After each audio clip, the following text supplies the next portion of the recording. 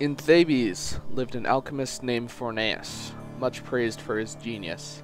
In time, he would be feared by all. Two matters consumed Fornaeus, and he spent his life in their pursuit. The first was how to wake the dead and control them as his army. The second was the creation of a singular, perfect being. The senators sent forth messengers to Fornaeus. None returned. Next, the council dispatched soldiers, and still none returned. Thus, the council chose to seal Fornaeus' workshop, with him inside it. The seal they used was meant to last until the city crumbled to sand, for here lies the sealed workshop of the demon alchemist, Fornaeus.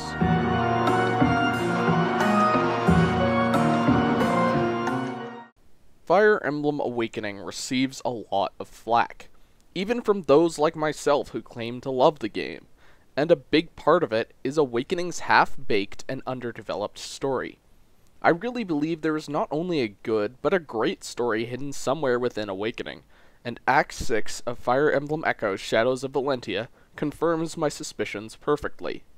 When these two games are considered together, it weaves a tale of a legitimately intriguing and subtly excellent villain.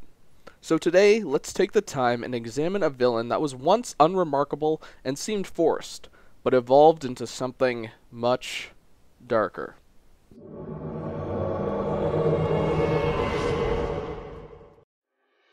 When Fire Emblem Awakening came out, the biggest question among the side of the community that wasn't concerned with the game's other features was the discussion of Grima. Grima was an odd duck and an enigma, a completely new entity, separate from anything we had seen before in Fire Emblem, and seemingly much more powerful. Forum discussions raged. Was Grima some alternate form of Medeus, connected to Duma or the Demon King, or was he something else entirely? An answer that seemed to come up a lot was Loptir. Loptir being a dark dragon from genealogy of the Holy War who shared almost perfect parallels to Grima, the dedicated cult, the Dark Bloodline, and thanks to the final boss of Tharissa 776, a possible origin in Arcanea. Many, including myself, subscribed to this theory and believed it to help give Awakening a much deeper and much more complex lore. But it's a shame that we put all of our eggs in that basket too soon. Act 6 of Echoes gives us some much needed answers in the form of Thebes Labyrinth, a large capital buried beneath the sands of what would eventually become Pelagia in Awakening. It is here that we learn of the tale of the alchemist Fornaeus and his quest to raise the dead and create life. Before we press onward, I'd like to discuss the high degree of subtlety that has been placed in the naming choices of these various characters and the symbolic meanings behind each chosen name and how it helps strengthen and reinforce the lore. Let's start with Fornaeus. Fornaeus is a name taken from occult books published in the early 1900s, referring to a specific demon that takes the form of a sea serpent and commands the armies of the underworld. This is certainly a specific choice and was likely intentional, as not only is Fornaeus in-game referred to as the Demon Alchemist, he is implied to have created the first Risen, zombified soldiers wearing masks. This could also be seen as parallels to the armies that his namesake commanded in demonology. And when you consider Grima's own serpentine design, as are the common depictions of sea monsters, things only get more interesting. Beyond that is the etymology of Thebes itself. Thebes is a corruption of Thebes, an Egyptian city known for its necropolis on the west bank of the Nile, a vast series of tombs for the social elite. What's interesting about this name choice is the connection to Egypt, as popular culture depicts ancient Egypt as strange, otherworldly, and full of ancient tombs and curses. Look no further than Indiana Jones and the Brendan Fraser Mummy trilogy for reference. It is likely that this was a thematic choice considering the labyrinth's nature and presentation within Echoes. Moving back to in-game information, as we read the inscribed tablets within the labyrinth, we slowly piece together that everyone who enters Fornaeus' workshop is killed and likely raised from the dead soon after.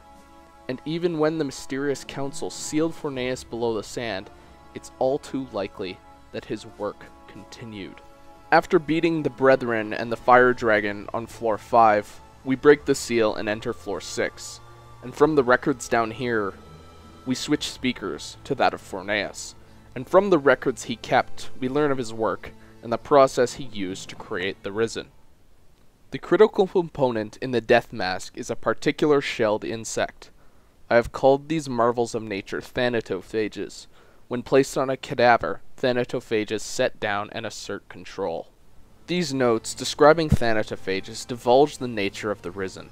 Previous Fire Emblem zombies are animated using dark magic, such as the Revenants in Sacred Stones and those who also appear in Echoes. But the Risen set themselves apart by introducing a more organic element. It is then also notable that the mention continues the comparisons to Egypt, involving death masks, and the description of thanatophages can vaguely be related to scarab beetles, something also closely related to common media portrayals of ancient Egypt and its tombs. Beyond that, in terms of linguistics, Thanatos is the Greek god of death, separate from Hades, who is the lord of the underworld. And as we can see, his name has been incorporated into the etymology of these mysterious insects. Thanatophages also refer to the condition known as the death drive, in which someone pursues their own suffering and death. Fornaeus' notes then take an interesting turn as we learned of his second pursuit, the creation of life. At last, blood from a divine dragon. Its power is terrifying, beautiful, even. The Senate has granted me all I need to craft life anew. I've succeeded. At first it was a tiny thing, and on day 80, I gave it my blood. It grew. Its voice echoes in my head. Dark thoughts. Violent thoughts. These passages break the case wide open, and there's quite a bit here to go through, so let's do this piece by piece. Firstly, the mention of blood from a divine dragon. It is clear that this was the critical ingredient in whatever Fornaeus was doing, a fact confirmed by the second inscription. This tells us how he obtained the divine dragon blood. And across the next two inscriptions, Fornaeus describes some kind of being, and recounts its rapid growth in the presence of his own blood. The last inscription is what ends the tale, and implies heavily that Fornaeus became some kind of host for his creation.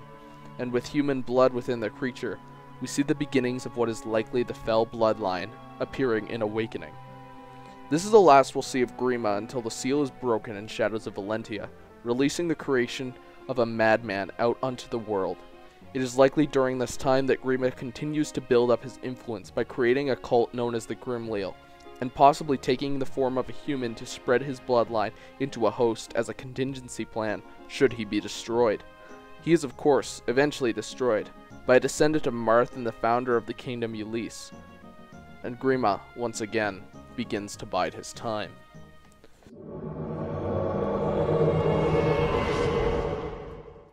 It is obvious by now that Grima is playing the long game. He has a devoted following and an entire bloodline's worth of host to inhabit once he regains his strength. And when he does, we see in the future in the world that Lucina inhabits is under constant siege. Grima, having learned his lesson, has elected to target Mirth's bloodline and the Falchion directly. Grima is smart and learns from his missteps, even going so far as to send a version of himself back in time to act as a safeguard should that same host resist him in the past. He accounts for every variable, and predicts every move the heroes will make, especially since he was at one point among the heroes himself. What's interesting is that Grima shares his name with another fictional character, being Grima Wormtongue from Lord of the Rings. It is likely, along with Fornaeus, that this was a conscious choice. In Lord of the Rings, Grima Wormtongue is portrayed as a plotting black-robed assistant to a powerful sorcerer. Sound familiar? And it goes deeper. As the former advisor to the King of Rohan, Grima predicts perfectly both the move to Helm's Deep and notes the tactical weakness of the storm drain on the Deeping Wall.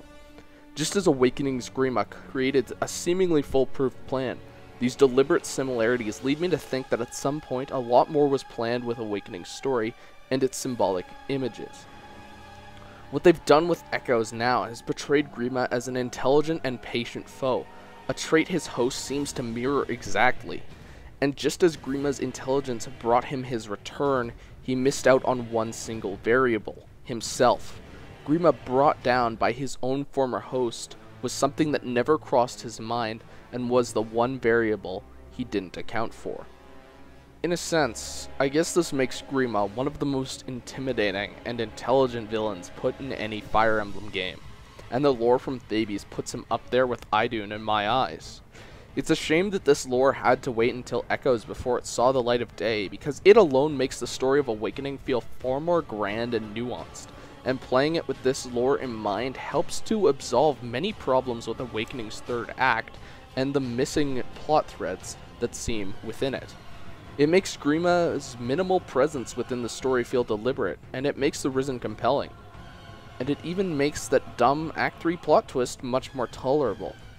Again, I'm sad Awakening couldn't include this, but the story of Phineas and Thebes is the kind of dark, subtle storytelling present in Fire Emblem 4, Sacred Stones, and even games like Bloodborne and Dark Souls. I'm very glad this lore found a way to get into the game, because if there was ever an Awakening HD, including this bit of lore in the opening cutscene would be all you would need for me to welcome back Awakening with open arms and embrace it once more as a true piece of the Fire Emblem series yet again. Anyways, I have been ZerkMonsterHunter 4. Thank you for watching, and as always, no matter what games you like to play, what kind of storytelling tropes you like to enjoy, happy hunting.